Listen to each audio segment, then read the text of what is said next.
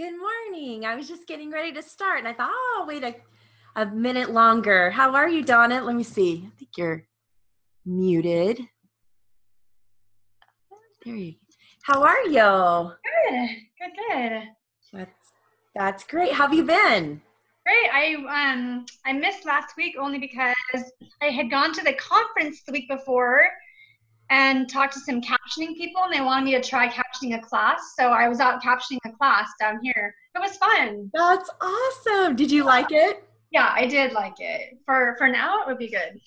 That's awesome. And was it in like a college classroom or where? This one happened to be a high school classroom, which was really kind of fun.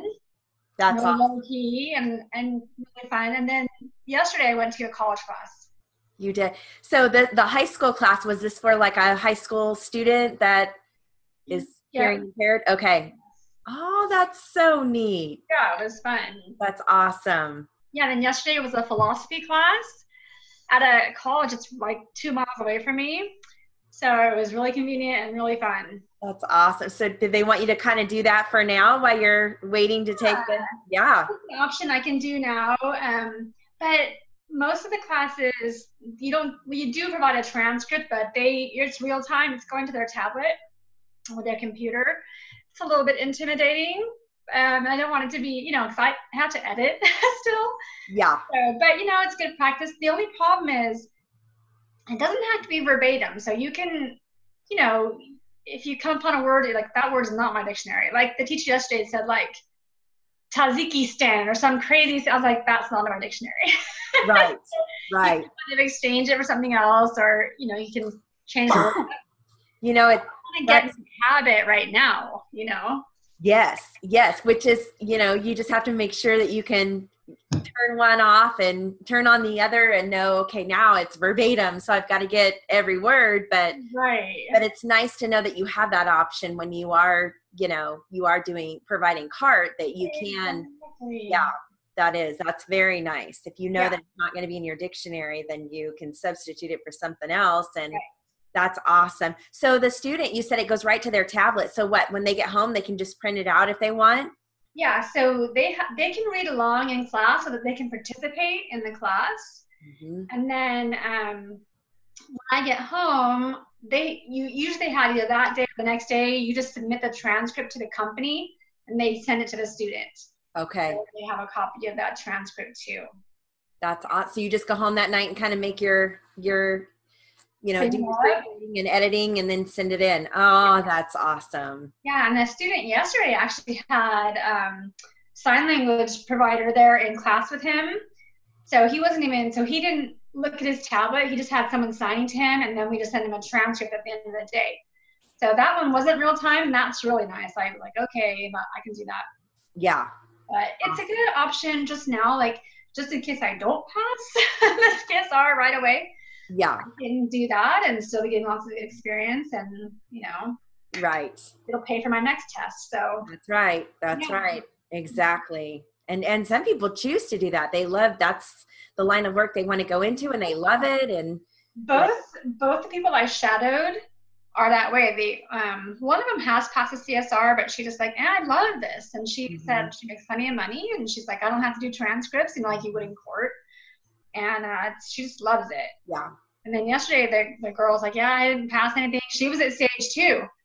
And so when stage closed, she was already kind of doing this. So she just started doing it more. And she's like, yeah, it's fine. It works for me. But when California passes the new legislation, like we're all going to be out of jobs because we don't have our license. Right. Right. And that's exactly what we used to tell Sage students, that's a great possibility that they may do that. It may pass where you have to have a license because I think that they get students sometimes that are at the low end of this, 160, 170, even, 180, and they're not getting a lot of what they need to get. So I think that that's kind of happened. And so that's been thrown out there. And that's why we told those students still get your license, because you can still do that if you choose, if that's what you want to do, but get your license so that if they pass that, then you're not going to be out of a job, Exactly. Mm-hmm.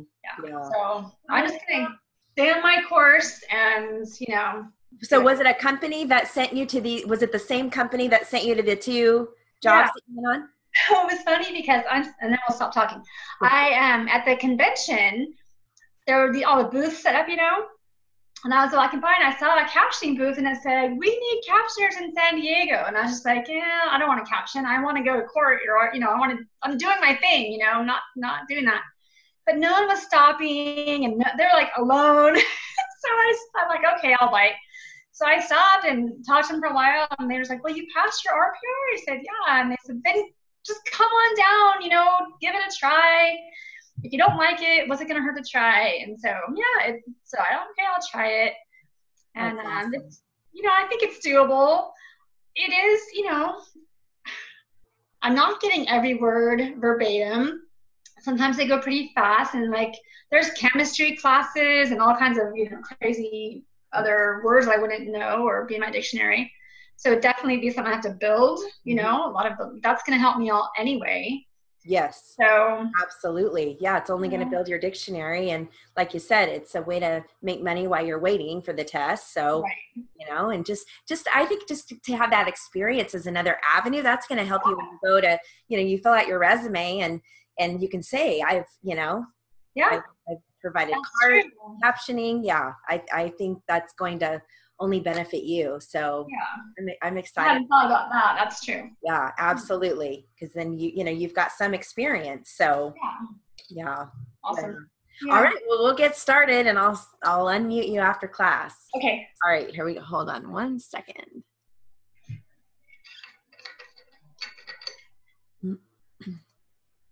Okay.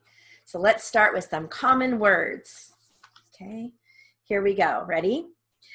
Returned, during, lot, city, pretty, future, weather, need, came, forward, certainly, men, trust, above, thanking, pleasure, sorry, regard, written, years, past, stock, away, life, rather, material, paper, high, why, further, fine, really, desire, taken, though, suppose, new, seems, several, satisfactory, help, understand, bill, close, covering, guess, room, sold, sister, opinion, train, law, low, one time, he, get, do, been, wetter, can, would, she, when, wrote, hard, doing, far, list, cover, set, write, advise, company, enclosed, since.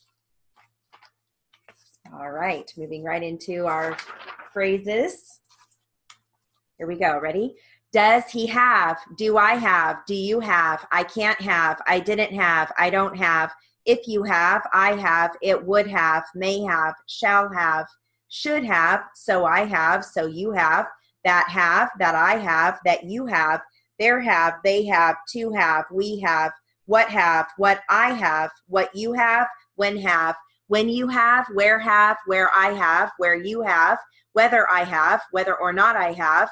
Whether or not you have, whether you have, which I have, which you have, who have, will have, would have, who have, he believed, he believes, he could, he feels, he felt, he is, he recalled, he recalls, he recollected, he recollects. All right, moving into some shop doublets. Torque belt, spindle shaft, brake shoe, dust shield, cutter housing, sharp blade, caster fork, wing blade, drive shaft, felt washer, space retainer, air cleaner, pivot nut, bracket support, hairpin cotter, ignition switch, brake drum, double groove, caster wheel, drill press, fuel filter, belt tension, variable speed, dual pulley. And I have some sentences that focused on accept, exception, neighbor, neighborhood, little, absolute. So you probably know all of those briefs, right? Accept is XEPT, exception, XEPGS, neighbor, N long AB, neighborhood, N long ABD, little, LIL, and absolute is salute. All right, here are your sentences. The house was an absolute mess. What is an absolute number? They had absolute proof of the crime. Are you absolutely sure about that? He was absolutely in favor of the move. Ken conceded that it was absolutely true. Philosophers don't believe in absolutes. Politics does not deal in absolutes. Death is one of the absolutes of life. The papers are all here except that one. Everyone has left except Maryland. The houses are well kept except that one. The sales tax law accepts food purchases. The cost of the tour accepts children. The parking law accepts the handicapped. The law accepted seeing eye dogs. The admission price accepted children. The new rule accepted seniors. Is the school accepting the alumni? The rule is accepting them from the tax. We are accepting out-of-date tickets. He took exception to everything I said. They did not make an exception for me. Will you make just one exception? The exceptions would fill volumes. The record was full of exceptions. The law had far too many exceptions. She has exceptional talent. David showed exceptional skill. That paper was really exceptional. He is doing exceptionally well. Linda is exceptionally gifted. I am exceptionally tired tonight. That man is our next door neighbor. My neighbor borrowed the lawnmower. I really don't know my neighbor. Mr. and Mrs. Jones are our neighbors. Our neighbors have 2 big dogs. Those people are the new neighbors. We just moved into the neighborhood. We are planning a neighborhood party. She lives in a pleasant neighborhood. There is a shed on the neighboring lot. That section is in a neighboring area. We have the neighboring property. My little boy played with the train. She was more than a little surprised. Mia brought the little dog home. All right, we've got a state drill. This focuses on, well, I'm going to give you the states and then I'll give you the sentences that have the states in them, okay? Here we go. Maine, Alabama, Alaska, Louisiana, Arizona, Kentucky, Arkansas, Kansas, California, Iowa, Colorado, Illinois, Connecticut, Idaho, Hawaii, Delaware, Georgia, Florida, Maryland, Utah, Massachusetts, Vermont, Michigan, Virginia, Minnesota, Washington, Mississippi, West Virginia, Missouri, Wisconsin, Montana, Wyoming, Nebraska, Texas, Nevada, Tennessee, New Hampshire, South Dakota, New Jersey, Rhode Island, New Mexico, Pennsylvania, New York, Oregon, North Carolina, Oklahoma, North Dakota, Ohio. And here are your sentences. Fishing is good in Alabama. Do you come from Missouri? Alaska has too much rain. They mine copper in Montana. We saw cacti in Arizona. They raise corn in Nebraska. We took a jet to Hawaii. Lake Mead is in Nevada. They mine silver in Idaho. Did you leave New Hampshire? Abe was born in Illinois. Where is New Jersey? She went to school in Iowa. He lives in New Mexico. Pikes Peak is in Colorado. We are going to North Carolina. Key West is in Florida. We raise wheat in North Dakota. He is a Mississippi riverboat pilot. They grow cotton in Tennessee. Minnesota is a land of many lakes. He has a lumber mill in Oregon. Is Lake Michigan polluted? He mined coal in West Virginia. Plymouth Rock is in Massachusetts. Rhode Island is a small state. They did live in Maryland. Utah is the beehive state. The lobster came from Maine. We moved to South Carolina. She ate fresh Georgia peach. Wisconsin is a dairy state. Dover is the state of Delaware. It snows in Utah and Wyoming. We live in New Orleans, Louisiana. Our home is in Virginia. Kentucky is the bluegrass state. They raise sheep in Wyoming. Kansas is the sunflower state. We went skiing in Vermont. He took his race car to Indiana. He struck oil in Texas. He had a dairy farm in Connecticut. Oklahoma has many oil wells. Arkansas has many pine forests. Ohio is the Buckeye State. All right. My next drill focuses on, whoops, just dropped one of my papers. This is going to have two words that has and joining the two words, okay? Here we go, ready?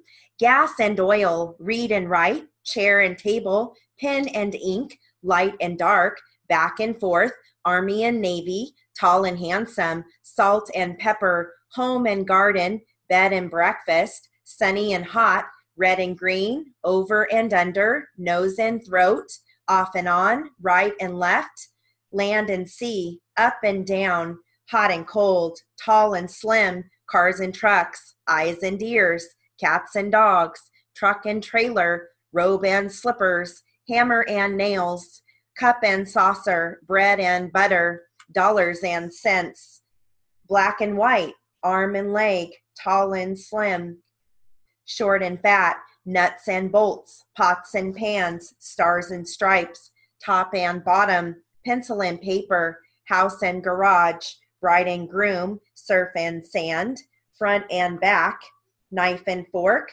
over and out, hat and coat. All right.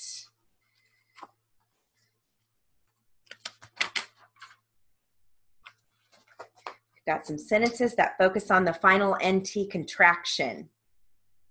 Here we go. We haven't got it. He won't testify. Don't mention it. You can't miss the sign. He didn't buy the book.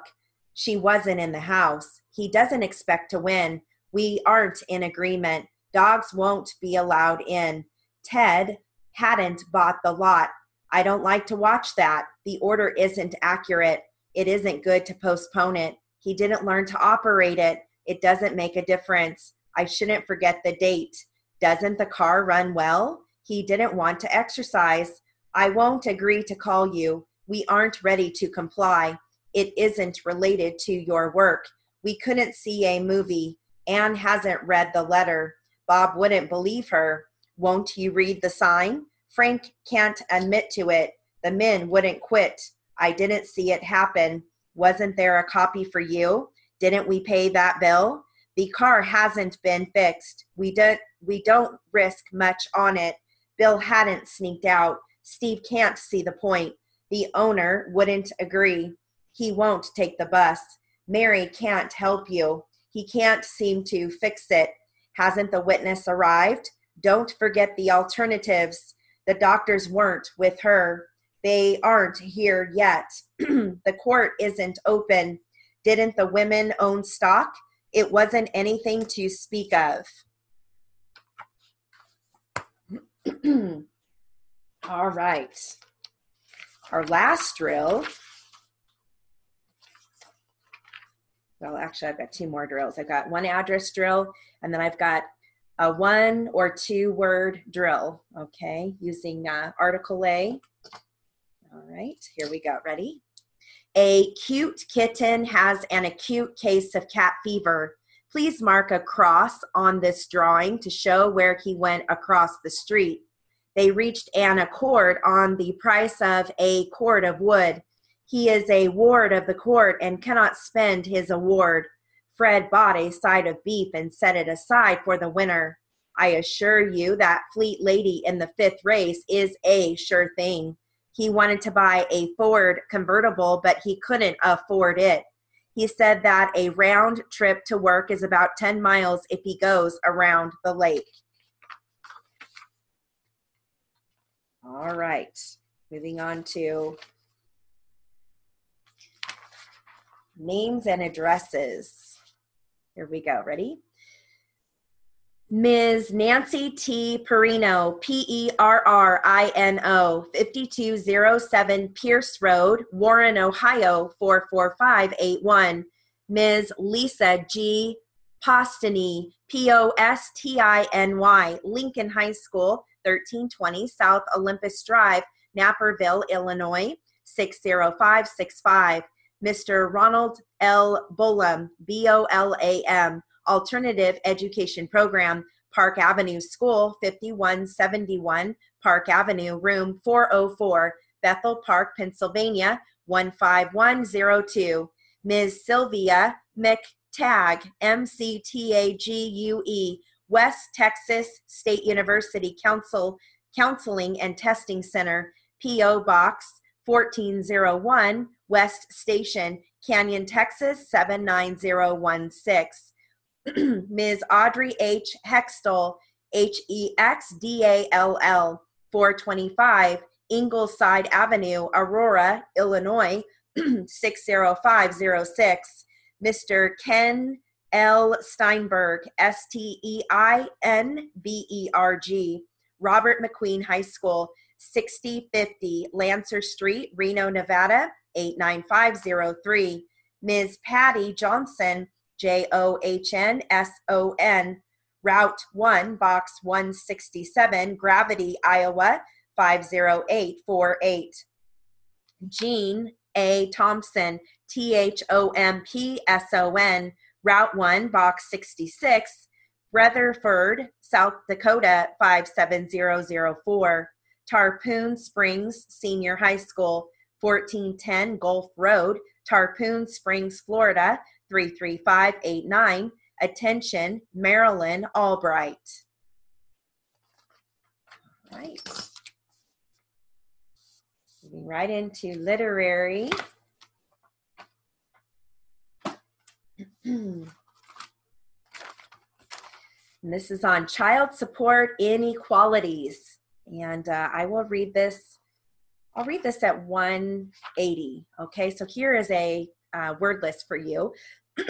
Acrimony, alleviating, automatic, implicit, inescapable, garnishment, discrepancy, non-custodial, revolutionary, alimony, equalize, legislative. Okay. All right, so I will read this at 180.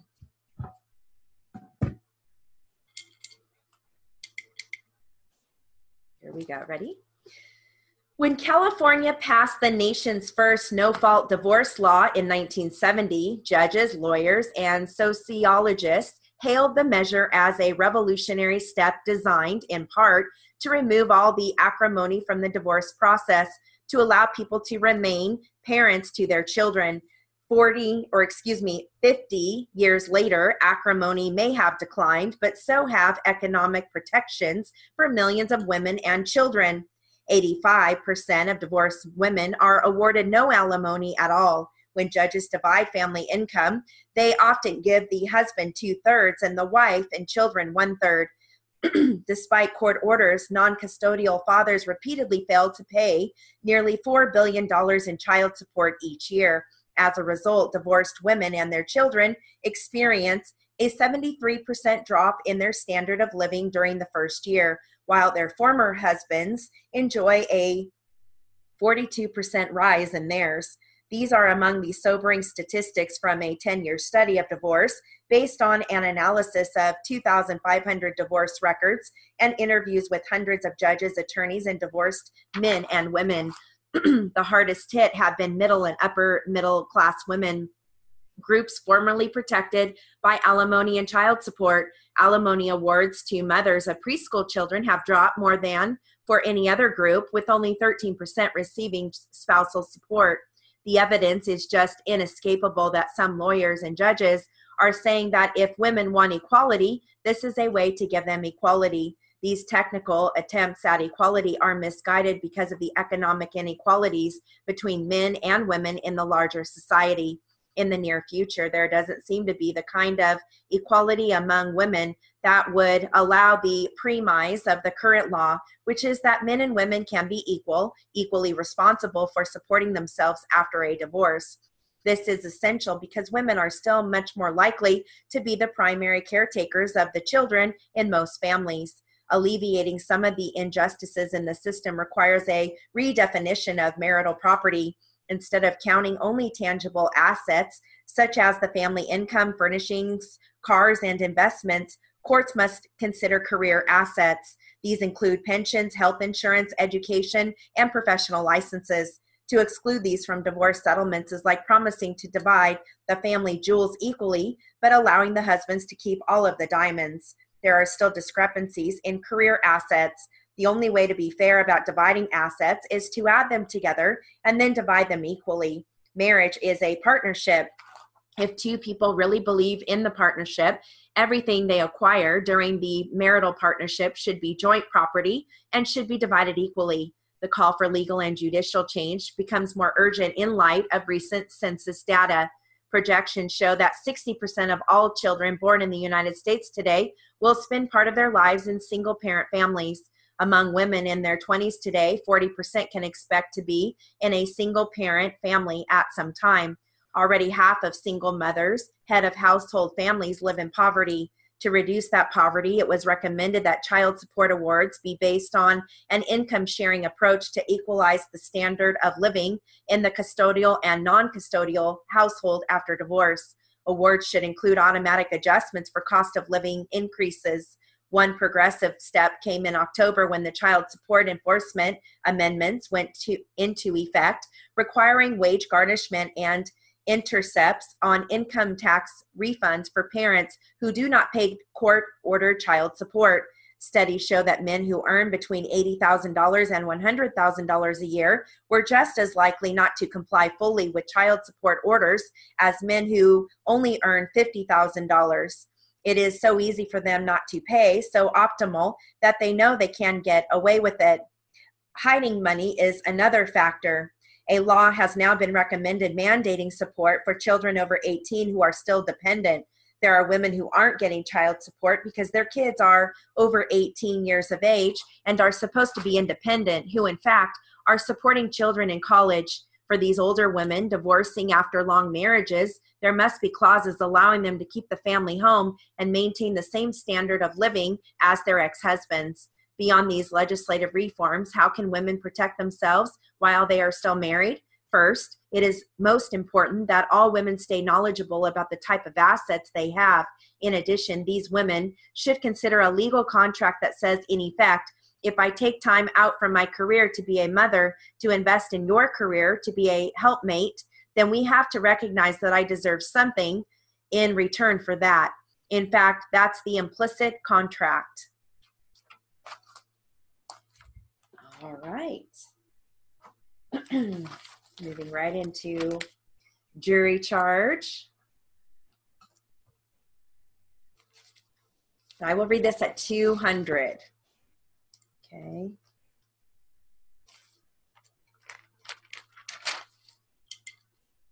Here we go. Ready? Well, I think it is proper rebuttal. I mean, you challenged Ron's findings and I will overrule the objection. Go ahead. All right, ladies and gentlemen, we were discussing in response to counsel's statement in his argument that Dr. Rohn did not have a basis for arriving at his diagnosis, that Dr. Rohn did testify. He relied on the medical reports in part of two different electromyographers who took electromyograms in 2011 and 2013 and got positive readings. Now, ladies and gentlemen, I am not going to answer counsel in kind. I am going to continue to try and stick to the evidence, to stick to the facts, to ask you in your deliberations not to go outside of the evidentiary matters, nor the facts that have been presented to you in this case. But at the same time, I am forced to make some comment of some of the items that Mr. Domino brought up so that they will be explained and understood. But at the same time, I am not agreeing that many of these items are evidence. Some of the things I will be talking to you about will be what I term to be misquotes of the evidence and misstatements of the law. Now, in talking about the facts of the accident, Mr. Domino stated to you that according, and this still, I would say, a third or fourth version of what happened because it does not accord with the transcript that I have in front of me, and I will read it to you in a moment. Mr. Domino's client's car was following Mr. Meso's automobile, and Mr. Meso's automobile stopped at the intersection. Mrs. Neer's automobile pulled up behind it, and they both steered up again. They started up again, Mrs. Neer believing that Mr. Mesa was going to go through the intersection. Well, very quickly, let me read to you the testimony on that point when asked by Mr. Domino himself. Okay, so I will read that one more time at 225, okay? All right, here we go.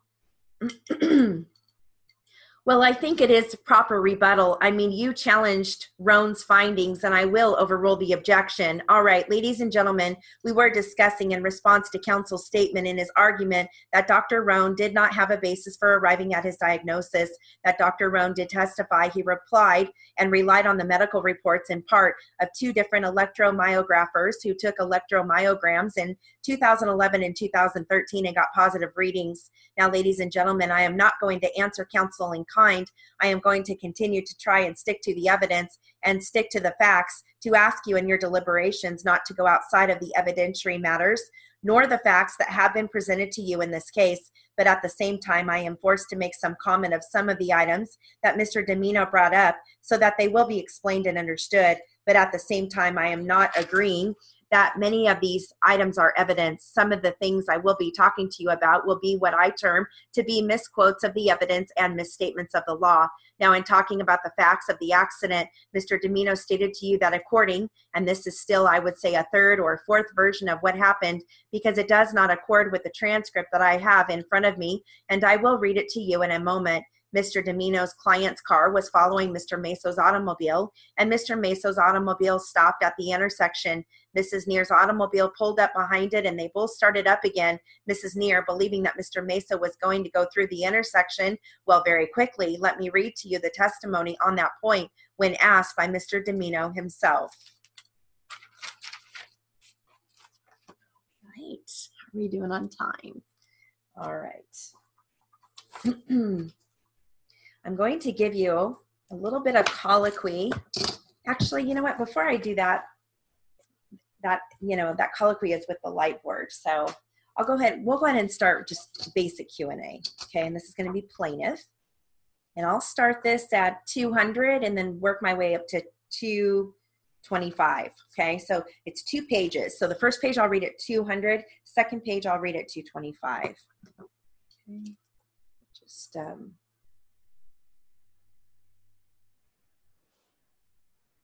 all right. You're going to hear Fairgrove Middle School, Mr. Vandermint,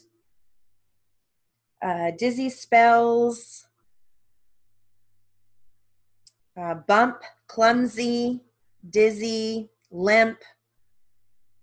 That's about it. All right, so we'll start with this one. All right, so half 200, half 225. Here we go. Your son was attending Fairgrove Middle School? That's right. The first time that he ever had a class with Mr. Vandermint was in the fall? I believe so. What grade was he in at the time? He was in the 8th grade. Had you known Mr. Vandermint prior to the time your son was taking his class? No. Had you heard anything about him at all? Not until after my boy was struck. Up until that time, had you ever heard anything good or bad about Mr. Vandermint? No. When did you first learn about your son being struck by Mr. Vandermint? It was around the middle of February, more or less. The middle of February, you say? Yes. Was that at your home? Yes, sir, it was. Just how did you learn about it? He told me. Your son told you? Yes, sir. What was the nature of the conversation with your boy when you first learned of the incident? Well, he would come home complaining every day about his legs and about his dizzy spells and about the cramping of his legs and not able to sit down. It was the same thing every day. How long had this been going on? Since September? This was in February when he told me this. About how long had he been complaining of it before you asked him about it? About a week. Prior to that, had he ever complained about it? He would complain, but he wouldn't tell me what was the matter with him. When did he start complaining about dizzy spells and his legs hurting? Along in September. September, right after school started. That continued up until February? Yes. During that period of time, were you asking him what caused it to hurt? Well, I would ask him how it hurt, but my sister told me she thought they were growing pains in his legs. I just figured he would be over it one day. Did you ask him if he had fallen and hurt himself in any way? Yes, I did. What would he say? He said he hadn't fallen. Had you questioned him several times about it? Yes, but he never said anything about being hurt until February. Not until February when he really got sick. In February, did he appear to be worse? Yes, very much. Did he limp? Yes. Was it quite a noticeable limp when he would walk? very much. Yes, he could not walk the same. Did it appear he had to catch on to things because of his dizzy spells? Or did you notice he would almost fall? Yes, he acted as though he was kind of dizzy, kind of clumsy, like he wasn't himself. He kind of staggered when he walked. Yes, and he dragged his feet to walk. He dragged both feet. Yes. Did you notice anything else? He would trip real easily. Yes, sir, and bump into things as he was walking. All right. Now we'll go into some colloquy. And this is going to be four-voice colloquy. Okay. And again, I'll start at 200, work my way to 225, okay? Here we go. All right, Mr. Taylor is here on the Jones matter. Mr. Jones is renewing his Ferretta request to represent himself to go in pro per. There was some other things he wanted to raise, and I told you to wait until he was here. Yes, Your Honor. Before I do that, though, if your motion to represent yourself, your request to represent yourself is granted, are you going to be requesting a continuance? No, Your Honor. Okay, all right. What were the other issues you wanted to raise? Your Honor, at this time, I would make a motion to declare strike that. I would like to make a motion to disqualify Mr. DA as the district attorney on my case. Okay, do you want to explain that to us? Yes, Your Honor. I've been in custody for 5 months. There is a certain amount of secrecy that's implied or allowed, not to the prosecution, but to the defense, as far as tactics or techniques or rabbits that they are going to pull out of their hats, if you will, that they are very effective only when they are revealed at the proper time. My only experience, Your Honor, is with my case, but when I actually let all of my rabbits out of the hat, if you will, please, was at my TRC, which was also my motion hearing, and it was at that time that I revealed in court that I revealed to the district attorney and Mr. DA a lot of my tactics and my plans in the form of the motions and arguments that I intended to use in the trial. I feel that, okay, just a second. So you feel like he already knows those things. Just a second. Did he finish his Ferretta warnings? I haven't filled it out yet. I read it, but I didn't sign it, Your Honor. Do you need a pen? I guess before we take care of the motions, I need to resolve that issue, don't I? I don't know the case number.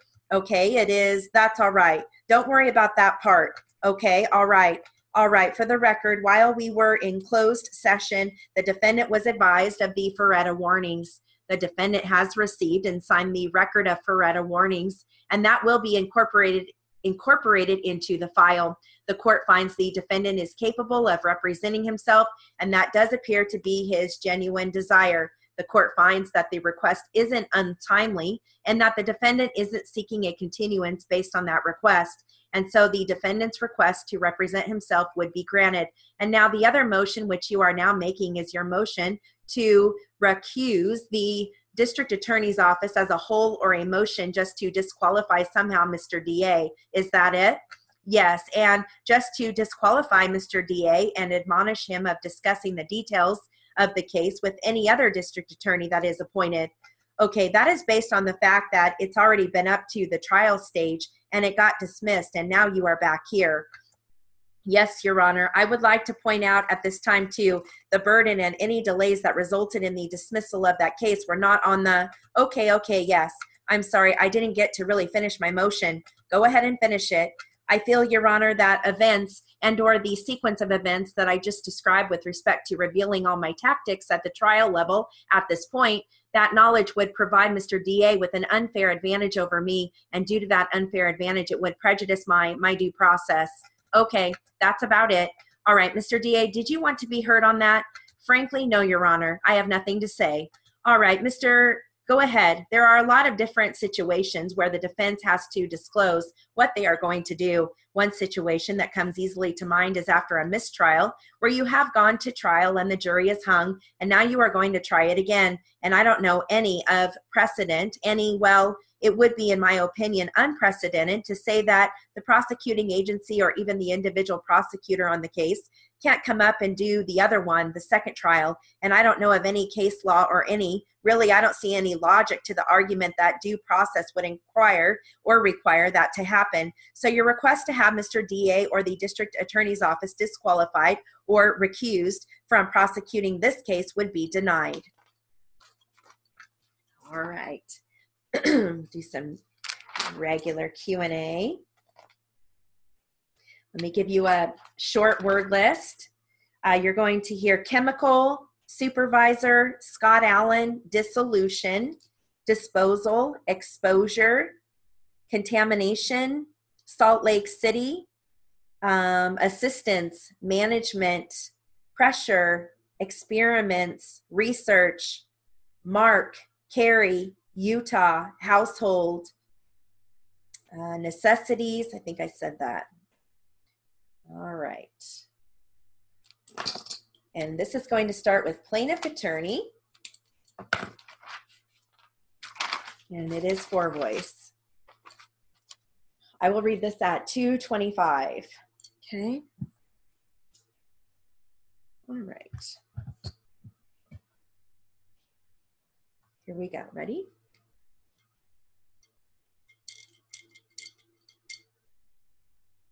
In March of 2007, were you living with Scott Allen? Yes, I was. Were you married to him at that time? Yes, I was. Was there any pending court action for dissolution of your marriage at that time? No, there wasn't. Did you have a job and were you working at that time? No, I was not. Whom were you dependent upon for the necessities of your life at that time? My husband. Was that Scott? Yes, it was. Was this his only marriage? Yes, it was. And you had one child of that marriage? No, we had 3 children. 1 died. Then you had 2 living children? 2 children. What are their names? Cary and Mark. How old is Cary now? 12 years old. How old is Mark? 9 years old. As far as you know, did your husband have any other children? No. At the time of his death, was anyone else living in your household? Both of our children, Cary and Mark, and my mother. Are both children in school? Yes. Does your mother work? No, she does not. Insofar as you know, was your husband supporting anyone else other than you, the children, and your mother? No. During the last 1 year of your husband's life, were you familiar with the kind of work he was doing for the Utah Chemical Company? Yes, I was. And what was his job title, if you know, during the last year? Supervisor. Any particular department that you know of? I think he was in the chemical research department. I am going to ask you about a typical day for your husband. Can you tell us when he would normally arise to go to work? About 6 o'clock. That is 6 a.m. or p.m. in the morning. And what time would he get to work to Salt Lake City? About 7 in the morning. And was that when he was required to report to work at 7? No. Why would he get there at 7 then? He had to set up the jobs and his assistants. Okay, this was his normal habit to arrive at 7? Yes, it was. What time would he come home? About 6. The men in his department stopped at 4:30? That is right. Well, then why would he not get home earlier than 6 o'clock if the work stopped at 4:30? He had to do paperwork. How many days a week did he work? Again, we are speaking about the last 1 year. How many days a week did he work usually? Usually 6. Well, did he work every Saturday? Well, there were very few he didn't work. Okay, are you familiar with what his job was at Utah Chemical, what he did? During the last 5 years, he was a supervisor. You know specifically what he was doing? Did he discuss it with you? Yes. From your conversations with your husband, what is your understanding as to what he did at work? Well, he had men working for him. They had to conduct experiments and tests. He listened to the complaints of workers and their problems, and he also had to listen to management. At the end of the day, did he ever talk about his work with you? Yes, he did. After work, and when he would discuss his work with you, what did he say? Well, he was under a lot of pressure. He was nervous about the careless way the company handled the chemicals and their disposal. What were his exact words as far as you can recall? What would he say? Well, he usually expressed himself by saying he was very worried about exposure and contamination to himself and the other employees. Excuse me, counsel, we need to take a break. The jury needs a break. Okay, Your Honor. How are we doing on time? Good.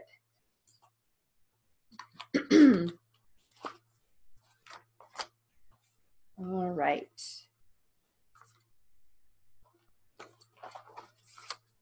Let's see here. I will read this at this next Q&A at 2:25, and again, it is plaintiff questioning. Okay. All right, here we go.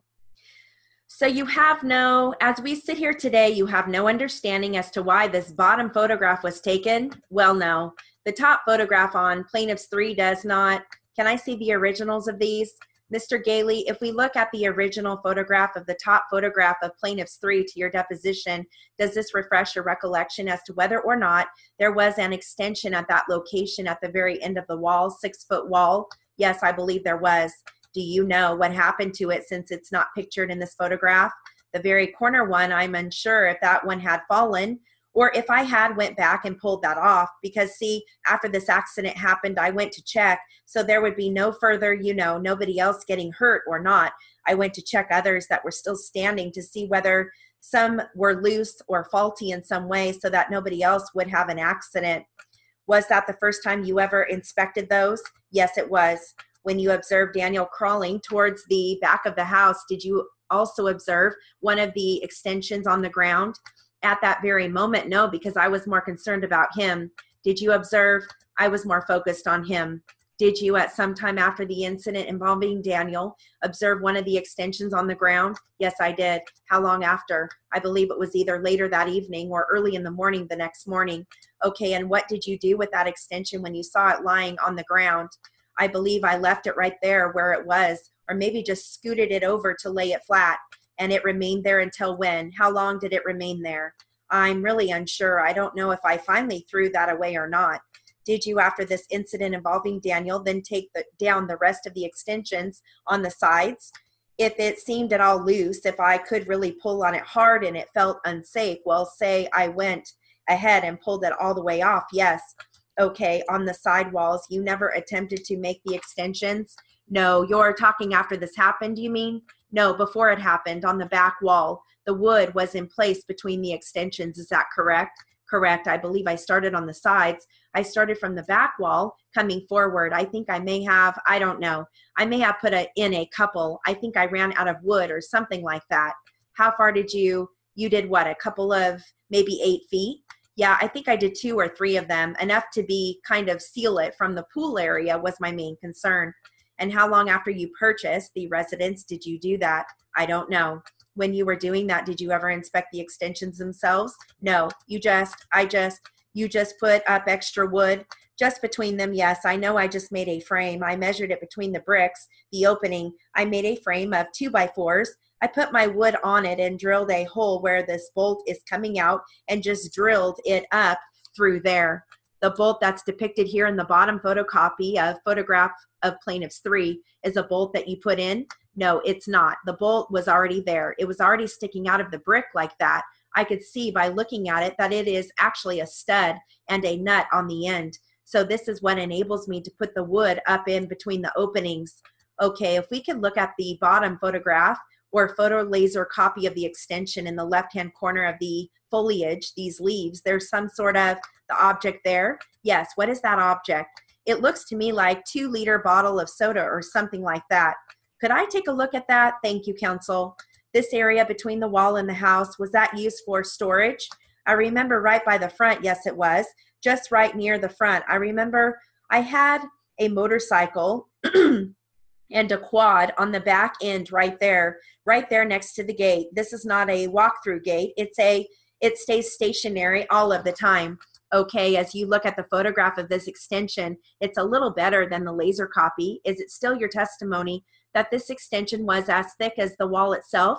Do you recall it being as thick as the wall? This picture is not giving me a very good view of the thickness, but yes, it appears to be the same thickness as the wall.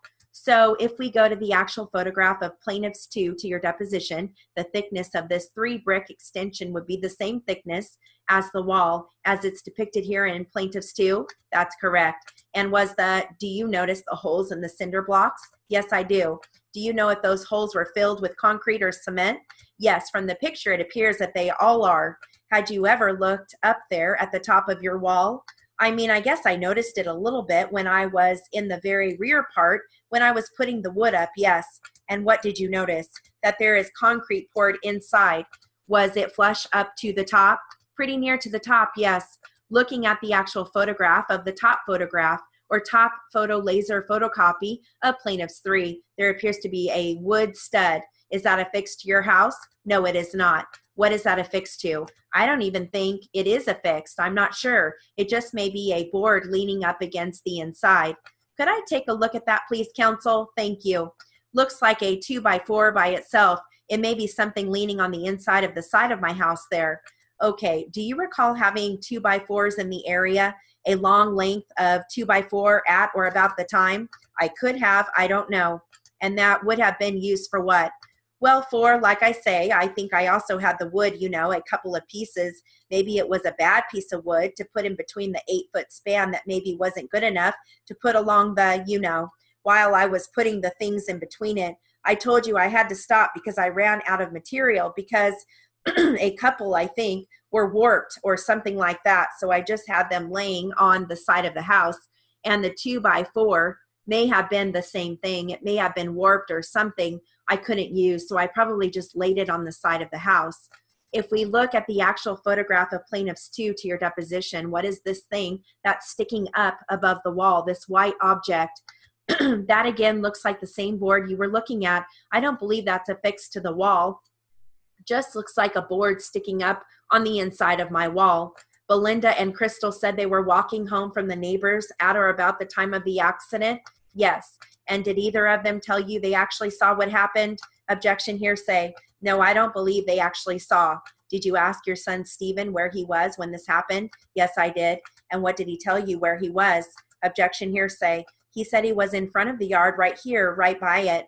Had Daniel in his prior visits to your residence ever climbed that wall? No. Do you have any understanding of what type of injuries Daniel sustained? Objection, hearsay. Do I have any understanding as to what type of injuries Daniel sustained? Yes. What is your understanding? Objection, foundation. That he broke a collarbone. Hearsay. And injured his legs. Also maybe broken his leg too. Was this bush at the time of this incident where all this foliage is, all of the leaves and branches overhanging the fence? I don't know if it was that bad, but it does come on my side, yes. Can I please take a look at the picture you're talking about? Sure. Do you know how far down the wall, looking at plaintiffs 2 to your deposition, Daniel walked before he fell? Objection, hearsay. I didn't see him fall, so I couldn't really say how far he walked before he fell. So with regards to where on the wall in terms of its location, you have no information as to where he fell? Not by any of these pictures, no. Did you ever personally take any pictures of the wall? No, I did not. Did you know your neighbors next door? Yes, I did. And who were they? I think George is his name, I believe, and one of the guys' name. And then I knew Frank. He used to live in the back house, and I don't recall the other one. I always got along with all of them. I don't really know all of their names. When Belinda and Crystal were walking home, did they tell you what they saw? No, they didn't tell me exactly what they saw. They just said he had fallen. Objection, hearsay. Were they in the house at the time he fell? Objection, hearsay. I believe they were walking from the neighbor's house towards my house. And do you know if they were approaching it from the left or the right? Objection, hearsay. From the left. And how old was your son Stephen at the time of this incident in March of 2013? 6.5. And did Stephen and Daniel go to the same school? I believe they did. And you weren't home when Daniel first arrived? No, I was not. And I take it in March of 2013 you were married? No, I was not. Separated, divorced? Single. Single? Single parent. In March of 2013, who resided at 6616 Caro? Myself, Belinda, Crystal, and my son. Just the 4 of you? Yes. Belinda and Crystal were how old at the time of March of 2013? It makes them about 13 and 15. And did Belinda and Crystal attend school in March of 2013? Yes, they did. And do you recall what their normal school hours were in March of 2013? I believe it was about 8 in the morning until 2:15, 2:30, somewhere around there. Crystal is the oldest one? Yes, she is. Okay, was Crystal given the responsibility at the time, to supervise Stephen Jr. when you're not home? Yes. And this incident involving Daniel occurred sometime after school? I'm unsure if that's a school day or not, but I can't remember that. Do you recall it occurring on a weekend? I don't recall at all. I couldn't tell you if it was a weekday or a weekend. Did you ever give any instructions to Crystal not to leave Steve Jr. home alone? Yes, she knows not to leave. On the day of the incident, did she not follow those instructions? To a point, I mean, it would have been okay with me if she walked to the house in front and walked right back. Where did Crystal and Belinda go? Which neighbor's house? To the one right next door to the left of my house, which is the Torres's house. Okay, 2 houses down. Correct. They were really good friends. They also helped keep an eye on my son and my children. Do you know how long they had been gone from your residence? I don't know by my own knowledge, and all I know is that from what they told me. What did they tell you? Objection, hearsay. They walked straight there and back. Did they say why they walked over to the Torres' house? To talk to their friend Nikki. And did they tell you where Stephen and Daniel were at the time they left? Again, hearsay. They told me that Stephen was in the front yard. They didn't tell me where Daniel was. No. Did they tell you that Daniel was at your residence at the time they left to go over to the neighbors? Objection, hearsay. They didn't tell me that. No, I kind of took it for granted if they walked away. He must have been there playing with his friend. Okay, did your son Stephen tell you what kind of game and Daniel and he were playing? Objection, hearsay. No, not to my recollection. Did your son Stephen ever tell you why Daniel was climbing on the wall? I don't know. Did you ever ask Daniel at any time why he was climbing on the wall? Objection, hearsay. No, I don't believe I asked him. I told my son not to climb on the wall. They know not to. Had your son ever climbed on the wall before? I saw him on the 3.5-foot part, and I made him get off. Prior to this incident, when is the last time you saw him on the 3.5-foot part? 6 months, something like that. Did you know Daniel's mother? I did not know her, no. I had seen her before. Did you and she, following this incident, ever have any conversation? That, objection, hearsay. No, I had one of my nieces, after I brought Daniel into the house, I had one of my nieces run to their house, and I had them call the paramedics. Did Daniel's mother respond? Yes, she came right away. Did you and she at that time have any discussions regarding what happened? Objection, hearsay, as to anything she said to him. Yes, she asked me what happened, and I said from what I heard that he fell. Aside from that one discussion, was there any other discussion about what happened? Just what Daniel was saying. Daniel was, objection, hearsay, Daniel was speaking to his mom, and he was talking to me at the same time. And what was Daniel saying? Objection, hearsay. Well, he said that he was falling off the wall and grabbed onto the brick as he was falling, and him and the bricks both fell at the same time. Do you recall what kind of shoes he was wearing? No, I don't. So when Daniel was saying he fell off the wall, did he say what was making him fall off the wall? Objection, hearsay. Not to me, he didn't say that. Did you ever overhear what he was telling his mom? Objection, hearsay. No. Do you know if Daniel had anything in his hands at the time he was falling off the wall? Objection, hearsay. I have no idea. I have nothing further. I have just a couple of questions. Referring to this bottom laser printed identified as Plaintiff's 3, which depicts a block apparently on the ground. Do you know, you mean it's 3 blocks, or it depicts something laying on the ground? Do you know on whose side of the wall this picture was taken? It looks to be from the neighbor's side of the wall. Why do you say that? Well, because the angle of these leaves out here, the trees on their side of the wall, even on the ground, I don't believe even looks the same as it does on my side. And I don't even have trash on the side of my house there. I believe that's right where they keep their trash can, which is probably why this bottle is here also.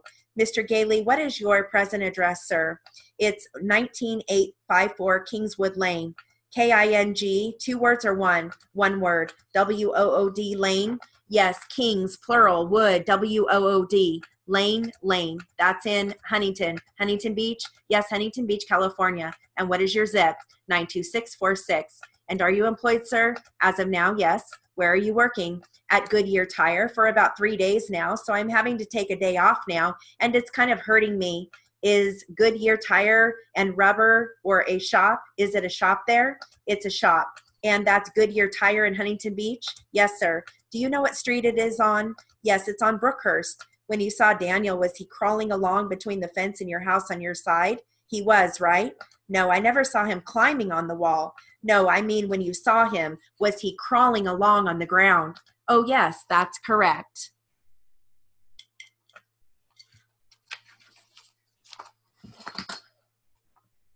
I had some great objections in there. How'd you do? Say objection here, say objection here. Yeah, I know. It's kind of funny. You would think that they would just agree on a continuing objection, you know? Right. After almost every question. Objection, hearsay. Yeah. But my favorite was the pro per guy who wanted to get moved. Isn't that funny? Just rolling his eyes. Yep. and I have another part of that. I'll have to find it. And it's before that part. And the judge, because I kind of like ripped them apart into like 5 pages, just so, you know, they're like in different sequences. But the judge keeps asking him, are you sure you want to represent yourself? I don't advise this, but if you really want to do it, he's like, oh yes, I'm not an attorney, but I'll be fine. And it's like, oh man, dude, you don't know what you're getting into. Yeah. And then isn't it funny how he wants a different district attorney and you can't talk to anybody about it. And yeah. my cat's out of the bag. Yeah, I know. It's kind of funny. So I'll have to find the other part. So well, I'm very, I know. She's probably trying not to laugh. Well, so do you have another job lined up? So I told them, so I did my 2 shadow sessions, and then I just have to decide if I'm brave, and I'm going to do it. I just don't want, I want to be good enough, you know? I'm just like, I don't. You know, Donna, you have to remember this, that there are students in 180 and 190 doing this. You passed your RPR. I know. You are qualified. I know. But, you know, I always kind of talk myself down off that by saying, you know what? I spent 56 of the 60 minutes editing my 5-minute RPR, you know, like, but it was a mess, but I could read it. Yeah, that's right. Someone else couldn't. Yeah, but you don't go that fast, you know. Yeah, that's right.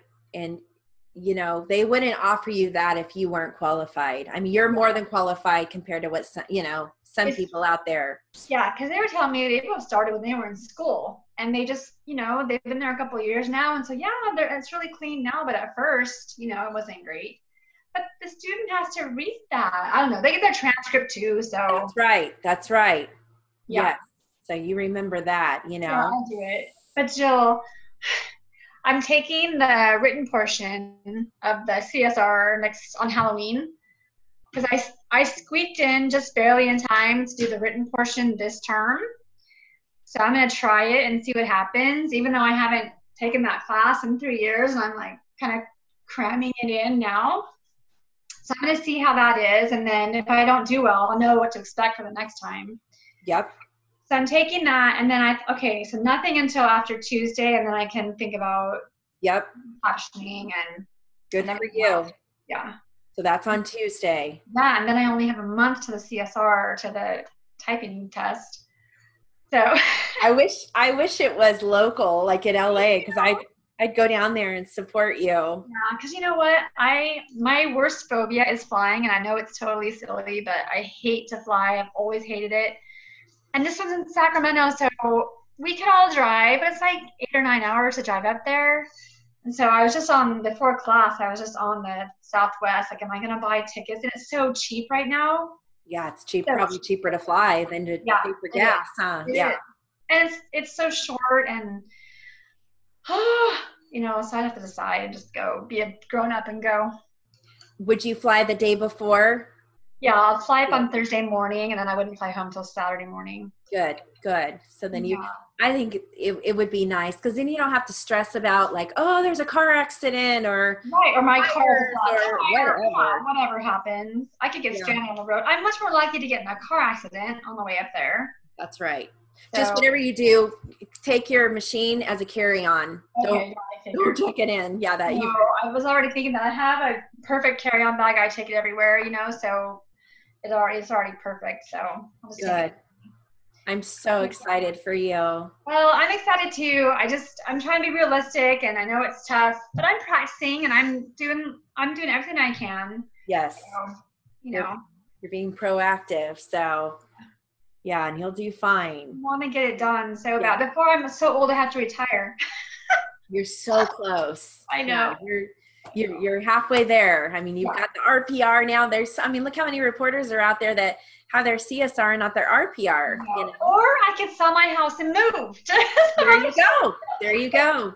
I was shocked when we moved to Bend, Oregon, when, you know, that it's a small area and the largest cities are about 3 hours away, which was, you know, Portland.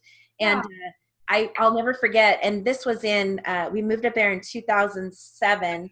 And I looked, I went online, I was researching, and I talked to a gal that owned an agency in Bend, and she said, oh, well, I own my own agency, and I'm the only agency in town, and I'm sure it's gotten bigger now because there's more people, but she said, I do all the depositions in town, and I'm the only one here. And she said, if I ever have like 2 jobs, then I'll pass it on to you. But I said, well, I would looked into like the requirements, and she's like, oh, you have a California license. That's good. You don't even need your, there's no requirement for an Oregon license. It was just crazy to me, know?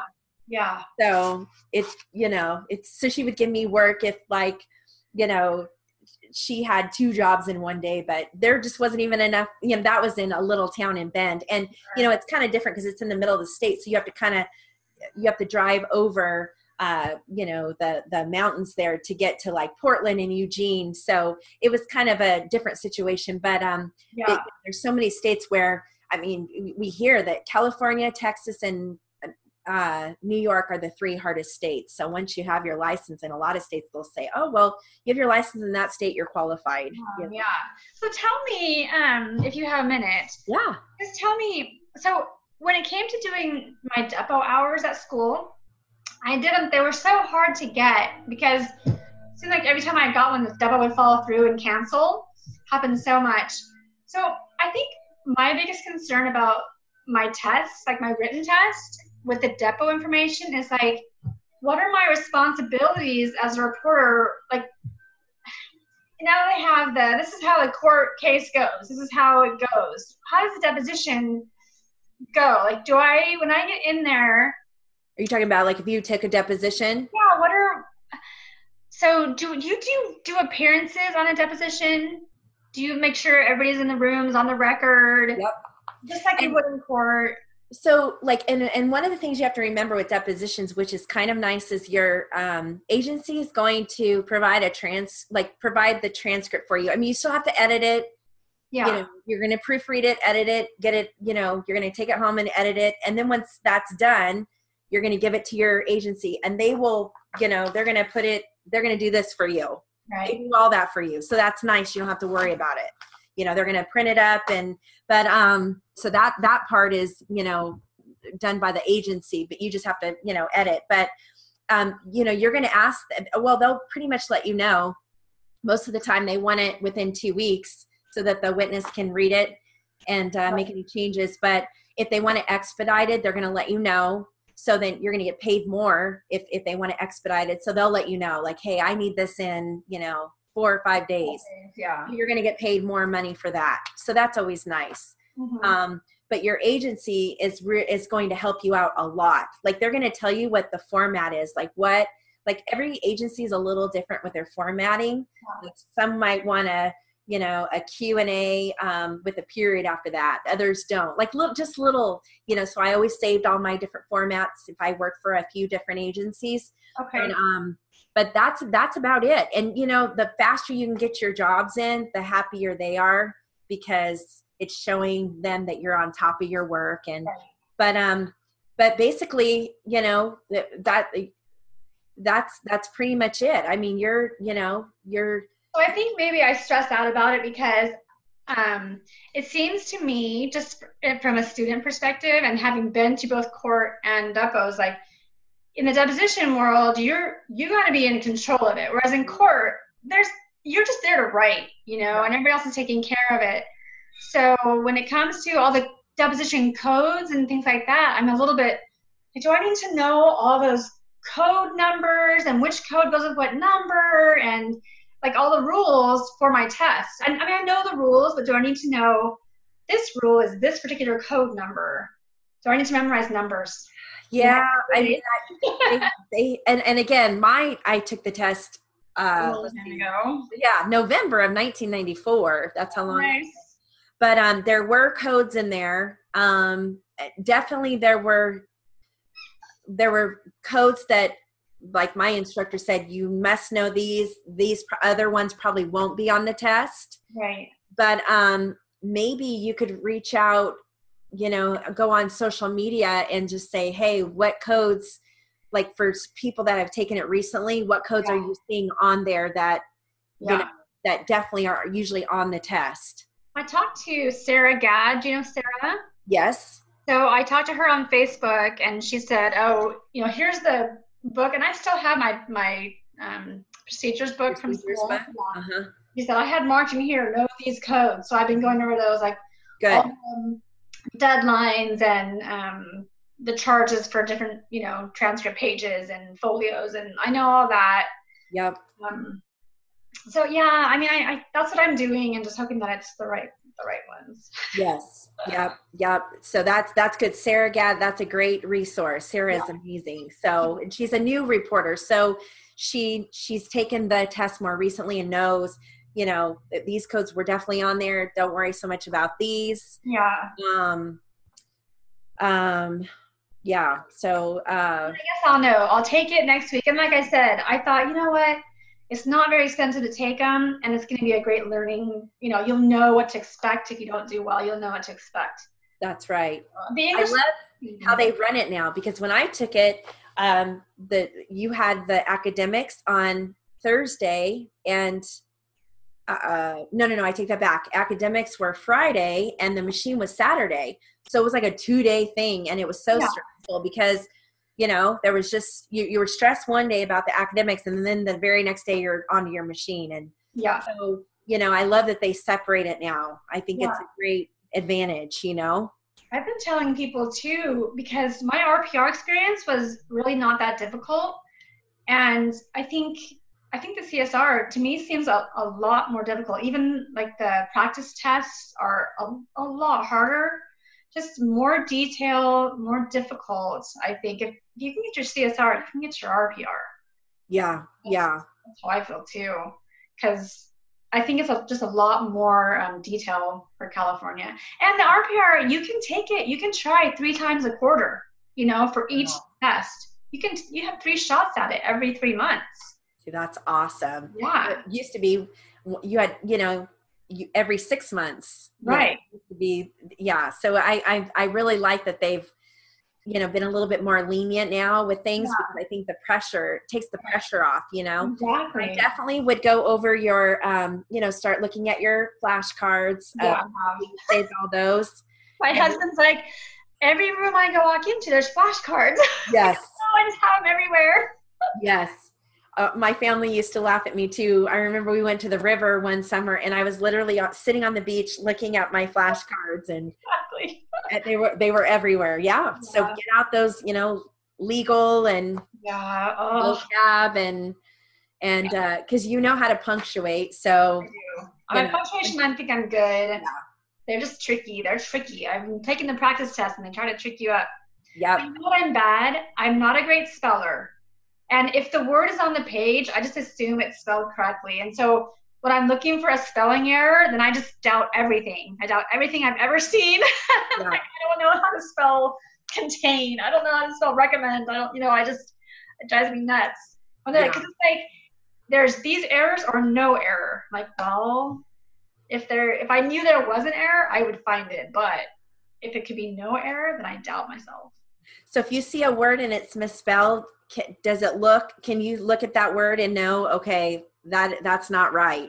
Like, if it's one of those tricky words that you don't see all the time, like idiosyncrasy. I had idiosyncrasy last night, and I was like, oh man, does that have an H in it somewhere? Are they trying to mess me up? But it was right on the page.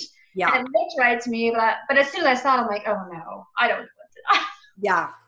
So did you get it right? Yeah, I did get it right, but I don't know how you would on the test. And then, like I said, there was a totally common word last night that I was just like, I don't know how, that looks right, but I don't know. Yeah. Yeah. Because there's spell check now. I don't. I know.